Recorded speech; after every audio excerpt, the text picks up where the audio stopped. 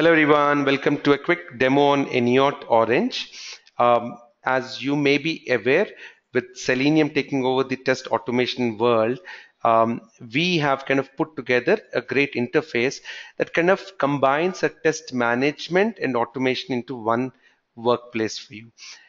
So once you go to AnyAUT.com and click on Join Us, you go into a Join Us section where it also talks about the architecture. In put simple words, we have a web front end where you can manage all your test artifacts. And then we have our core engine, which is built on Selenium with Java as a platform, which does the execution on cross browsers and generates a great report for you to look at. So once you join and log in, you would come to be welcome to a dashboard, something like this. Uh, this is where you start to manage complete your complete test artifacts. So right from creating modules under your application, breaking each module into multiple test cases, and each one into test steps. What we've done with AnyAUT is also the fact of reusable components to a very large extent. So we've combined the framework, automation framework concepts and put that in here.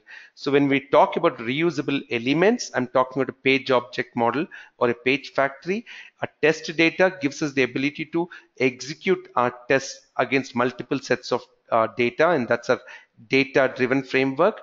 And when I say user-defined keywords, these are nothing but keyword-driven framework that we have been exposed to.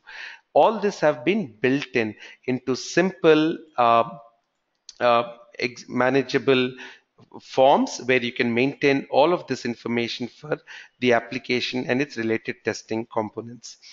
Once you have managed all these components and you've kind of gone through the flow, we get into the test run setup. So all that you've done manually with absolute zero coding so far, you get a chance to say which test cases I want to execute from each module, be able to associate it with multiple sets of test data and say that this set of test case, I would like to execute it for these sets of test data. And you could choose that across your application and prepare what we call as a run. Once your run is ready and prepared, what we have done to keep things simple and for an opportunity for users to switch anytime between manual and automation testing is an Excel file. An Excel file that looks something very simple. All that you've done in the web UI is kind of managed and maintained here. Right from the application, all the modules to the individual test steps. Now, this setup that is executed this Excel file goes as an input to our desktop engine. Now, once you kind of go through the following instructions and install the application on your desktop, you can fill in the form with, let's say, test Karthik, and I select that Excel, which is, one second, let me see where that Excel is. All right, I found it. It's in the test run underscore demo. This is where whatever we selected for execution is kind of concentrated, and we give a default timeout depending on how fast your speed or network is, and then we click on execute automation test. At this point, the engine is preparing everything in the background and will launch the individual test cases and start the execution. Once the execution is completed, we will get a report generated on your local machine so I'm letting the execution continue, team, like you can see on the machine right now, and let it happen for a few seconds. I'll switch quickly to our reports. So we've got one test case executed, I think two of them, and the remaining ones will get executed. And what happens is at the end of it, you will get presented with the entire folder with the results mentioned into a team.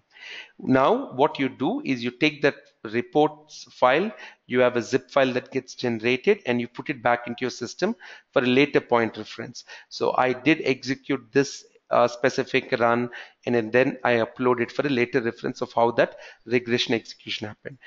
So for a user to see how things have performed, an extent report is generated. That is the free tool that we're using for AnyAUT Orange, in which it tells me that I executed 4 test cases in this case, and it tells me exactly that each step passed, no issues with it, and what time, how long it took. And at the end, it is showing me why it failed.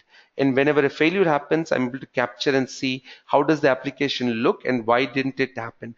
So when it comes to your functional regression testing, these simple uh, features that we've built into AnyAUT will give you a great platform to make better applications overall. With a high-level dashboard, it tells me exactly how long the test took to complete, how many steps I executed, and where it failed, how it failed. So at AnyAUT, you're able to quickly execute your functional regression testing, manage your test suite, and also do automation run at the same time. Hopefully, this will be helpful for you to get started and play around with the tool. Thank you so much. Take care. Bye now.